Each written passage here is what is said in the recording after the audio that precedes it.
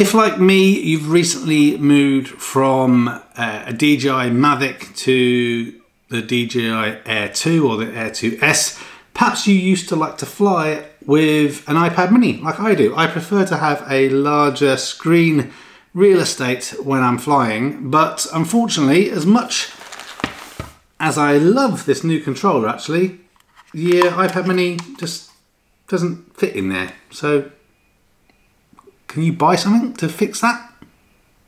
Sure can.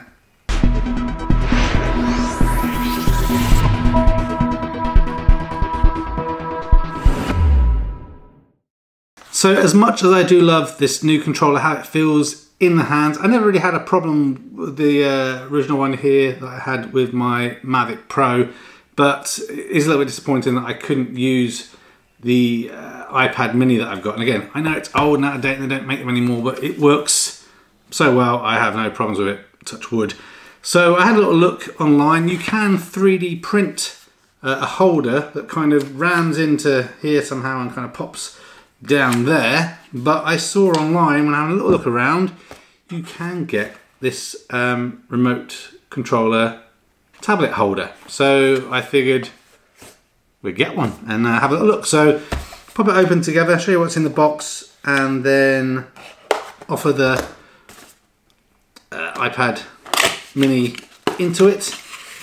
So again, this isn't groundbreaking, but some basic stuff. So inside the box we've got the user guide just here, and disclaimer and warning, probably, you know, don't eat it, don't stick it in your ear, that kind of thing. So relatively straightforward.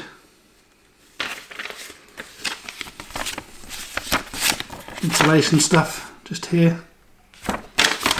So let's unbag it and have a quick look. So in terms of materials, actually feels like quite good plastics. You can see just here.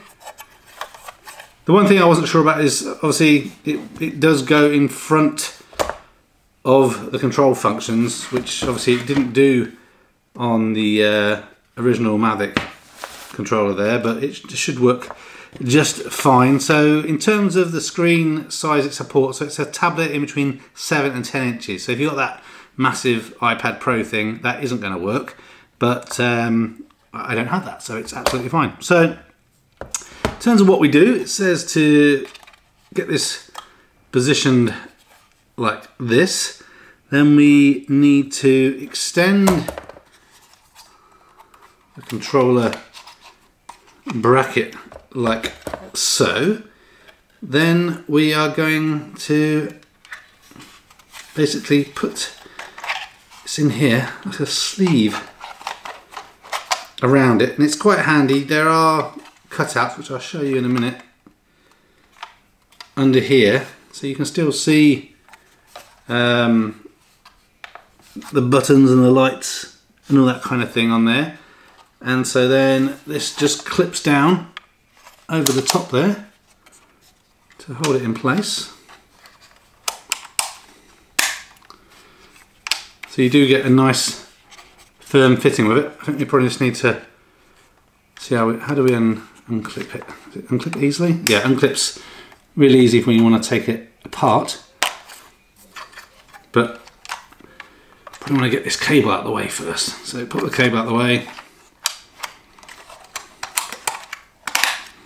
Put this back down like that, so it's all in nice and tidily. Then we can push this back down. It just kind of sits up over the top there. Then we need to get our iPad mini from over here. And then this is where I'm going to find that my iPad mini is too small or something. But let's have a look. It does seem to be fitting.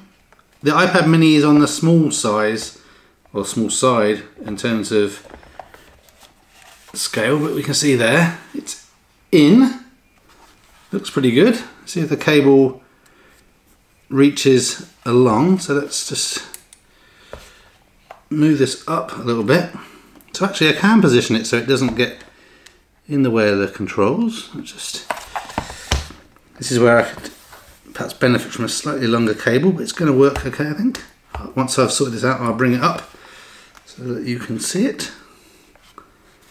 Okay, and for me, I think that is going to work absolutely perfectly. So I still have full sight of the LED indicators. In terms of flying, the thumbs are still can gain access to everything. There's still enough room under here. I probably would move this forward just a little bit to give my thumbs a little bit more room on the sticks, but yeah,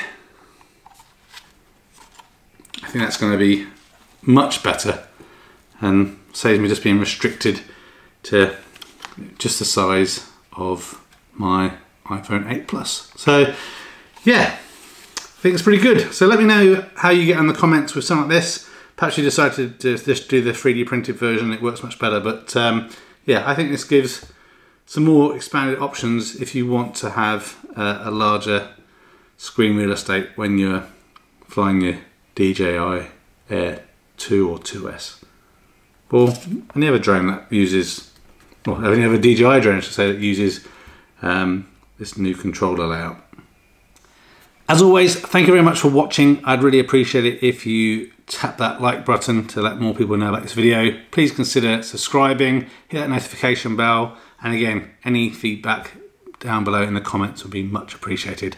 Until next time, take care of yourself, and I'll catch you on the next one. Bye for now.